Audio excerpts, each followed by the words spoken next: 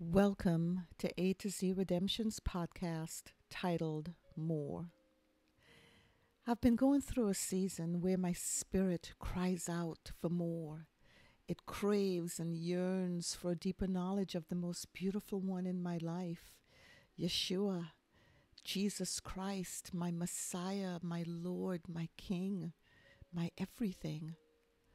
In these seasons of deep yearning, nothing can satisfy as it goes beyond praying more or reading my Bible more, listening to the best of sermons, going to a conference, reading a stirring, best-selling Christian book, listening to a moving song, or anything this world has to offer. There's nothing externally that can fill this longing. Thankfully, I'm familiar with this season, having experienced it at several intervals in my walk with Christ. Therefore, I know this deep, insatiable hunger is by His design, not mine.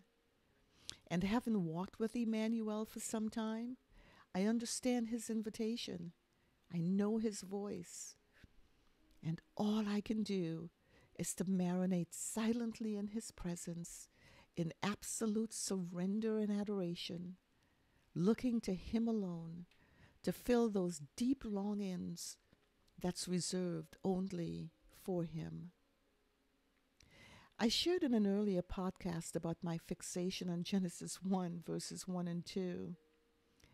In these times, I picture Holy Spirit hovering over me as He did over the waters in the beginning, His presence cloaking me as a thick, warm, soothing, snuggly blanket as His deep seeks to draw me into deeper places in Him. Beloved of Adonai, this is no mountaintop experience.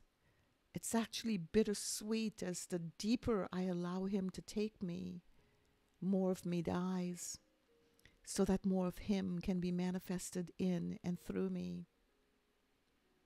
One of my heroes, John the Baptist, put it best when he said, "I must decrease so that He can increase." The sweetness is that His fragrance saturates my soul and leaves me breathless, wanting even more. Have you heard and felt His invitation to go deeper recently? Like me, are you in a season of more where nothing, even good Christian things, can't fulfill?